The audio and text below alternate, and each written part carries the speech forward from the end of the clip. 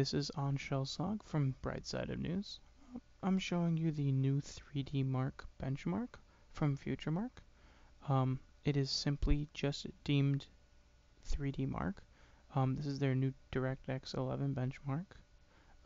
We'll be showing you their Firestrike benchmark, which is part of the new 3DMark suite.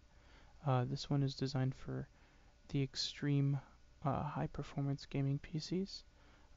This is one of 3 tests, part of the new 3DMark, which is designed to bring 3D benchmarks to a new era of mobile and high-performance graphics. Here we have 2 GTX 680s running in SLI, and essentially we've got 4 different tests inside of this new benchmark. The first and second tests are all GPU intensive, meaning that they're all designed to strain the GPU, not necessarily the CPU as much.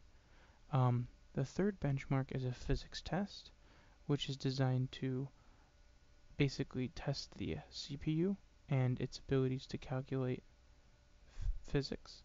Then the fourth and final benchmark is a combined test between the two, designed to implement both graphics and physics aspects in order to create the most intensive full system benchmark possible. And then all 4 of these different tests are combined together and they give you a score, and once the benchmark is over, that score is going to determine your graphics card's overall performance